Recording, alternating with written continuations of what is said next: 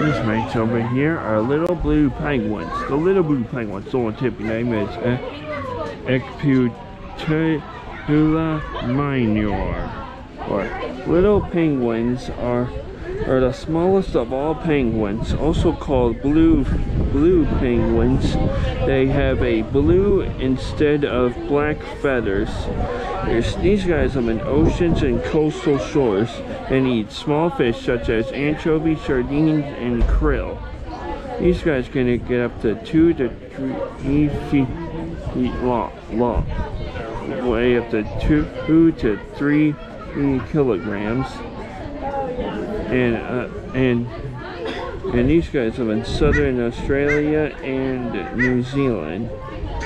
And